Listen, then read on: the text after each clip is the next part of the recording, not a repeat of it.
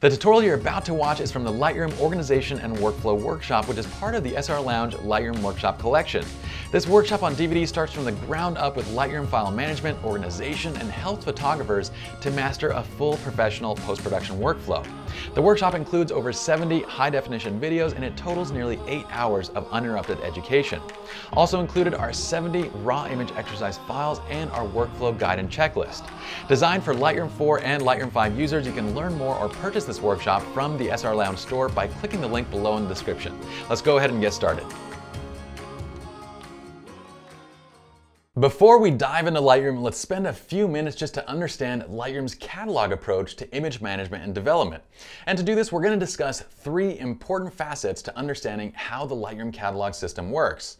Now, number 1, as we mentioned before, changes that are made to each image, they're stored within Lightroom's catalog file and not within the images themselves. This means that when you import your images into Lightroom, Lightroom doesn't store the images themselves in the catalog, but rather it's just referencing the location of those images that have been imported into your selected catalog. From a file manager perspective, this is extremely important to understand.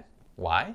Well, because Lightroom is referencing the names and locations of imported images on the hard drive. If we were to move those images to, say, a different folder, if we were to change those names outside of Lightroom, it's going to break all those references, and in other words, Lightroom will essentially lose those files, which will cause them to go missing in your catalog. For this reason, we highly recommend that you store your images within the same parent folder of the Lightroom catalog itself. That way, if or when you need to move a catalog from, say, one hard drive to another hard drive or one computer to the next, the images along with the catalog for those images are transferred together.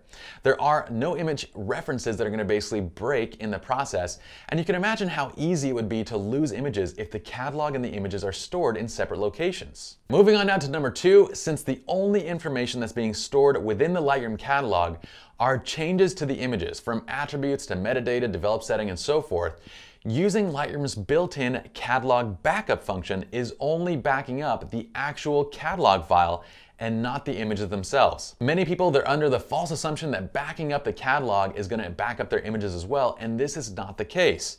At all times, we recommend that photographers maintain multiple backups of your images just to ensure that nothing is ever lost if a hard drive were to fail, and this actually happens quite often, unfortunately. So make sure that you back up your images independent of backing up the actual catalog file. Number 3, each individual Lightroom catalog is completely independent from one another. And at the present time in Lightroom 4 and Lightroom 5, you can only have one catalog file open at a time.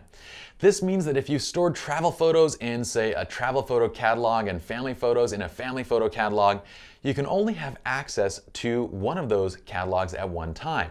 So basically, if you are in the travel catalog, or I think the travel catalog was over here, you're not going to be able to access the family photos until you actually open the family catalog, and you need to close the travel catalog in the process. Because of this fact, a major question that photographers have in regards to the catalog and their workflow system is, should I have a catalog for every single shoot, or one for each year, or just one catalog for every image that I've ever shot in my entire life, or so forth?